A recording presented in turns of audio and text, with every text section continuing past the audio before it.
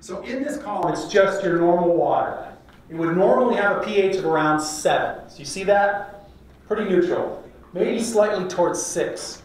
And what I've done is I've put in what's called a universal indicator. So if you guys take chemistry, you'll learn that indicators basically change color for a pH. This is a universal indicator, so it actually has 2 or 3 of those to give us the entire spectrum of pH. So if we could make this water acidic all the way down to 0, it would turn bright red. And if we could make it extremely basic, it would turn purple all the way up to 14. So when we talk about pH, that's really just the concentration of hydrogen. The hydrogen ion, the plus hydrogen ion. When you have a lot of the hydrogen, things go acidic. When you have a low amount of hydrogen, things go basic. So what I want you guys to see is when we add just a little bit of CO2, we can actually change the acidity of this water. Are you ready? No.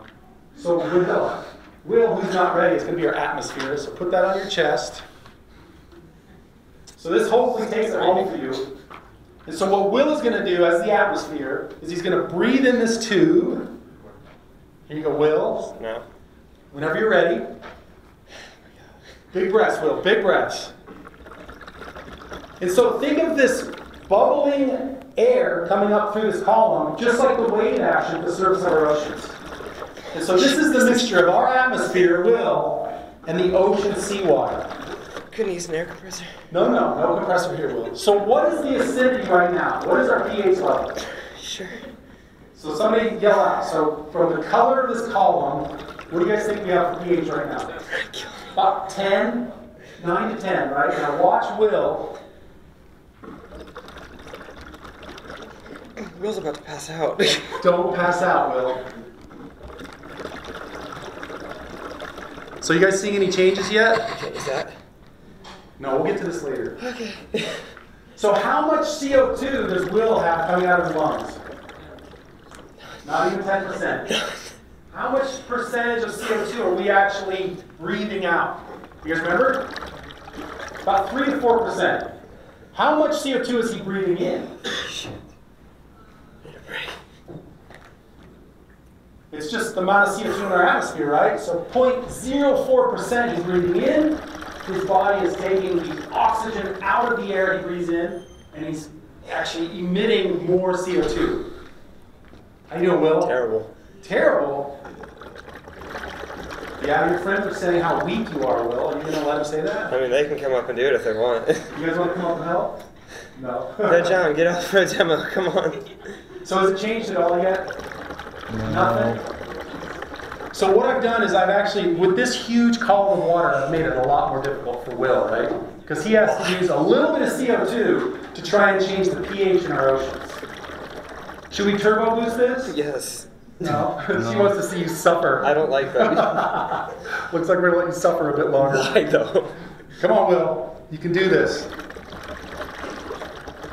So I've also kind of been a jerk here, and I actually added too much of the sodium hydroxide.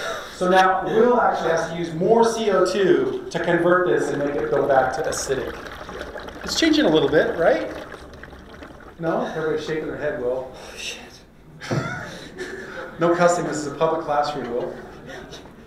All right, let's turbo boost this. You ready? Here you go. All right, thanks, Will.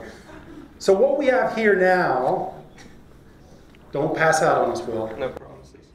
So now this is our atmosphere. This is a tank of compressed CO2, right? So this is pure CO2. And so to make the challenge better, whoa, I got caught on my microphone. To make this challenge even better, I'm going to add more of the sodium hydroxide. So we're going to make this even more basic, because this right now is about the pH of our oceans. But so you guys can see the full spectrum, I'm going to add a bunch more. Or basically, I'm going to reduce the hydrogen ions, right? So we're making this a lot more basic. You guys ready for this? So now you can see that up top, we're approaching a pH of 14. So we're hitting the top of our pH scale. And here we go. Let's see what CO2 does. And the whole reason why I'm doing this demo is I want you guys to see how quickly carbon dioxide can form a carbonic acid and make this go very acidic.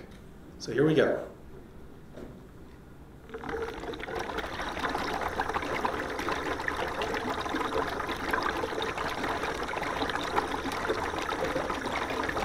Uh-oh, am I blocking? It's going to take a minute because I just added so much sodium hydroxide. So look at that. The top has gone yellow. We're still converting some of the sodium hydroxide at the bottom. But what scale did we travel? How far did we go down on the pH? So we started at 14, and now where are we at? We're about 3 to 4. Isn't that amazing? That happened over just a few seconds. And so as we change the carbon dioxide levels in our atmosphere, this is exactly what's happening to our oceans. And it's almost an instant result, isn't it? Let's turn this off before we boil over. So any questions on the demo?